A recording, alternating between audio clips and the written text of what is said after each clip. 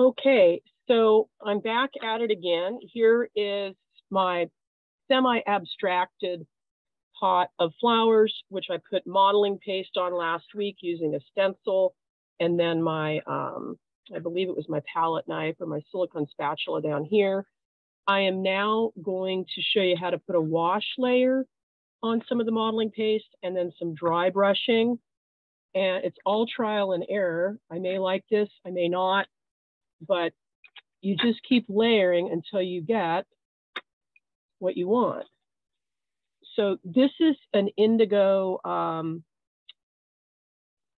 high flow acrylic, and I'm going to brush this on top of this modeling paste here.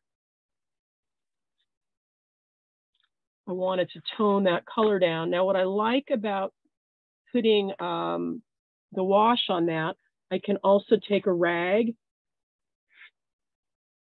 and pull some of that color out.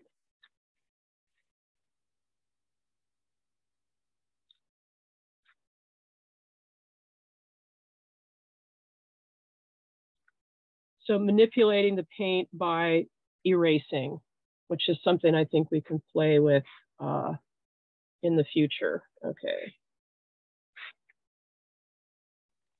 And I can keep doing this for a while until I get something that I like.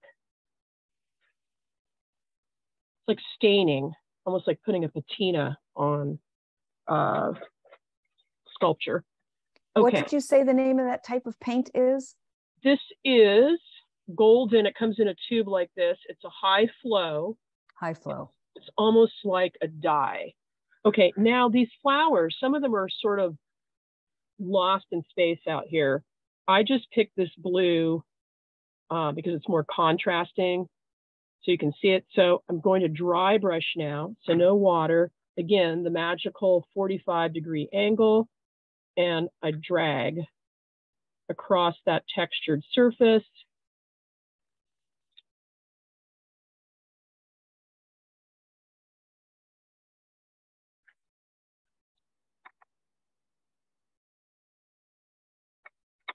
I can go thicker if I want to be more impasto, build it up.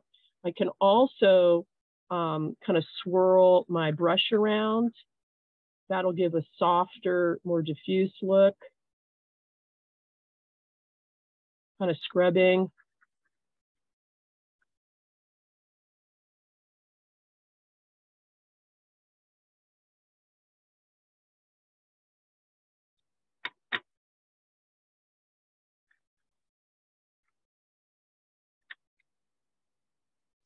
This is making it look like one big blue flower, which is pretty.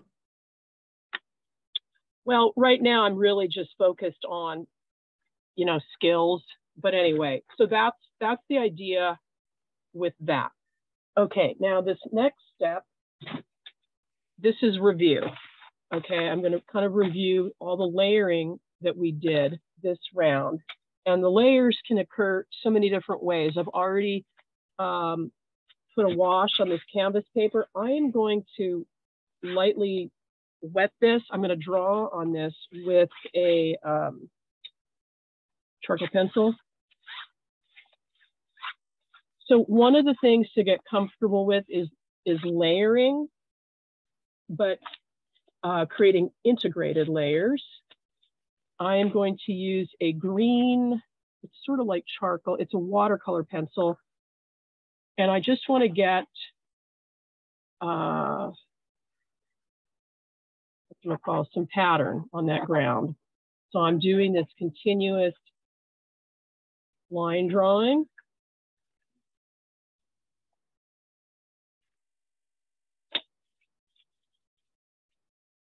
Graphite is great. I'm using this graphite pencil and working the whole surface. At this moment, I don't have any plan in mind. Let me go with my black charcoal.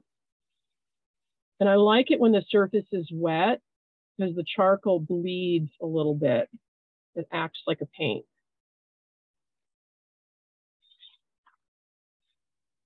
You can smear it with your finger or a brush, becomes a paint.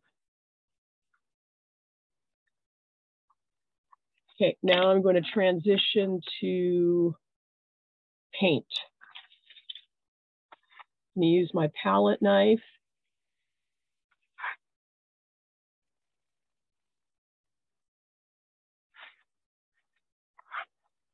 And I'm scraping, and I like that because I get blending, but I also get transparency. Okay, now I'm going to go thicker.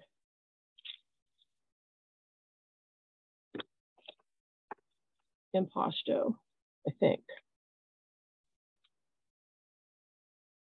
This is a manganese blue that I like.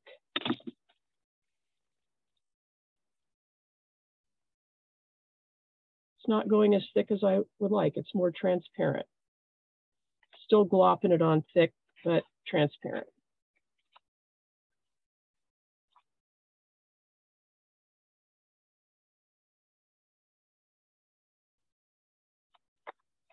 So working the whole surface.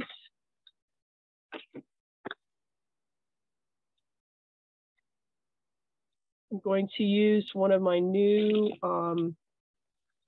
small silicone spatulas I just got.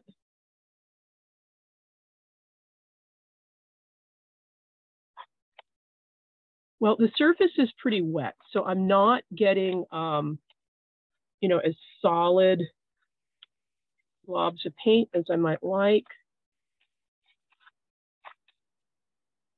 So if I want that, I could put this in the sun and then come back and do some more layers. I can play with, I'm just reviewing all the techniques. Graffito, which also blends the paint together.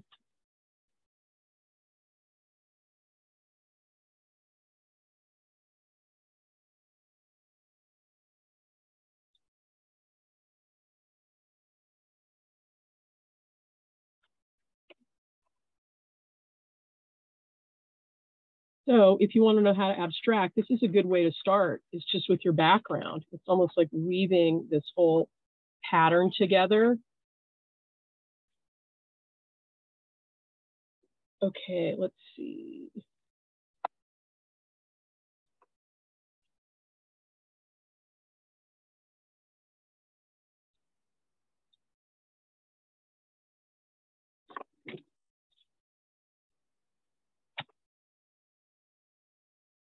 I'm trying to get thicker impasto on there. Again, that 45-degree angle.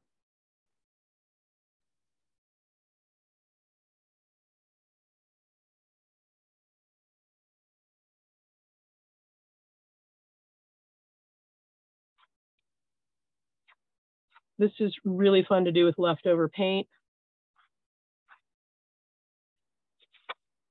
Okay, now my scribble painting that I like to do with this squeeze paint. Okay.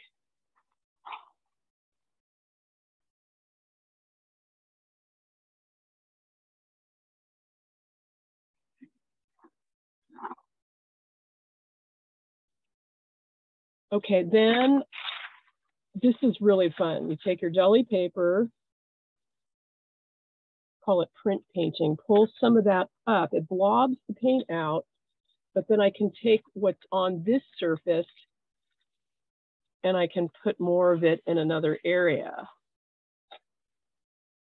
And I can also keep that deli paper for future works of art. It's a little more spontaneous. Okay, I love that. Okay, so that probably should dry, and then I would come in with modeling paste. I'll give it a go. I don't know if it's going to work on this, and if it doesn't, I'll get another surface to paint on and try and address some of the questions that came up about modeling paste. All right, so take some of that glop.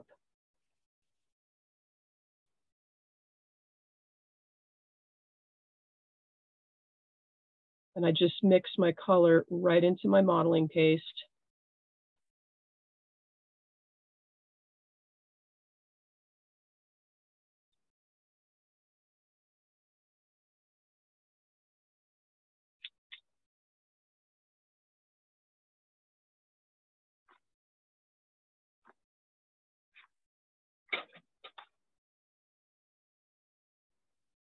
Okay, so again, the 45-degree angle, glob it on.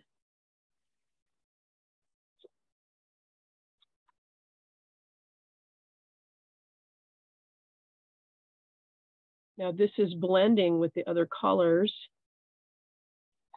which I don't mind.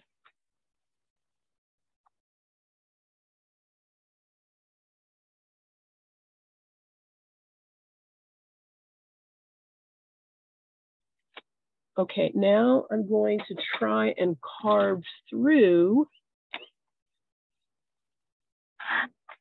So now I'm pulling that out and I get a transparency. I see what's down below.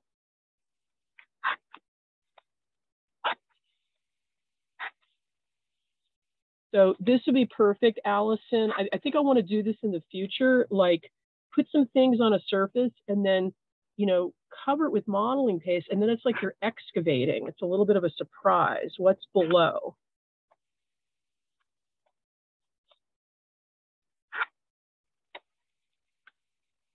Okay, I'm going to try and put it on with a brush.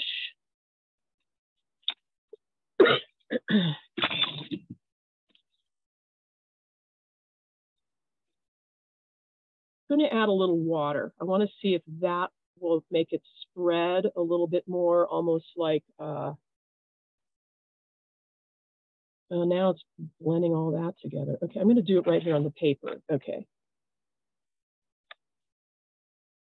So if I go like this, Denise,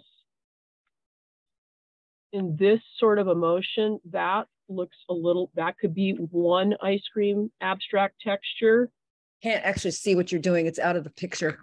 Oh, okay. There. Oh, I see. That's a good idea. And that was with a brush? I did a round brush and I'm pulling it to the side, curving it. Okay. Dry the brush? I added a little bit of water. Okay.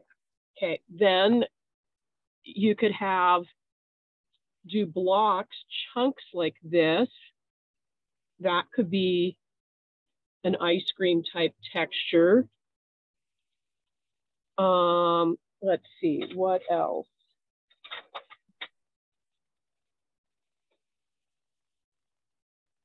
You could do some without modeling paste and just. That was with modeling paste, the first one? No, this is without. This is just straight paint, a little bit of water, sort of impasto, sort of dry brush. The thing is, when all of this dries, then you can drag more color over it, right? And which will give it more depth. Okay.